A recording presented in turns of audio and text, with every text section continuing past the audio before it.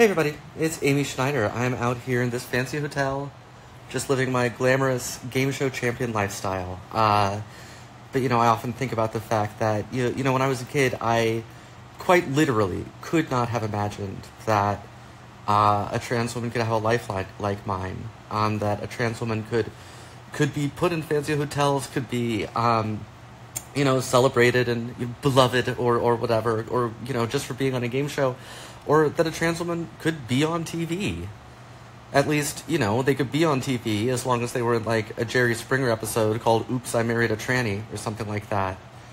But the fact that, I've been able to have the success that I've had is due entirely to the courage of people that came before me. But, trans people in particular, but the entire LGBT community.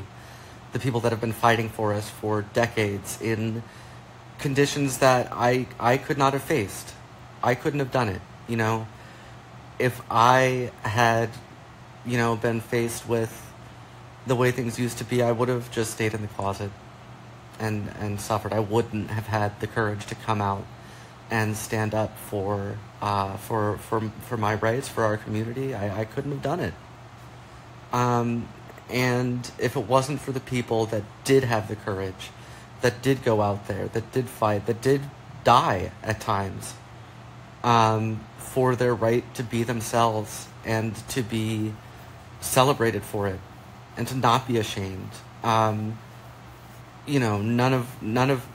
only would I not have been able to, win money on Jeopardy, I wouldn't have been able to be out. I wouldn't have been able to, get out of that closet and end that suffering.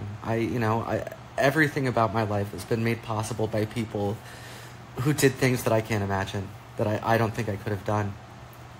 And even as I look at the younger generation and find myself at times being like, oh, you don't know how lucky you have it. How much more I imagine people who are older than me must look at my naive 40-year-old self and be like, you don't know how easy you got it. And I respect that.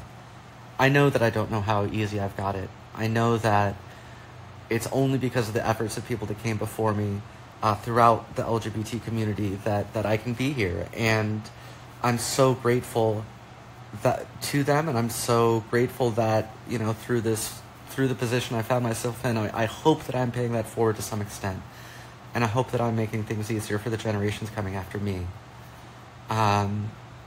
So, yeah, I just wanted to take some time to pay that respect. The heroes of our movement, a lot of their names will never be known. None of them will ever be honored as much as they deserve.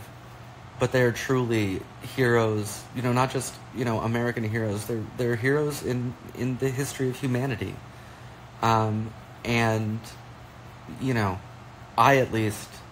I've never forgotten that, and I never will forget that.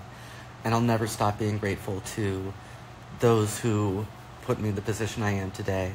Thank you all so much, and I hope to carry on the bravery that you all have taught me.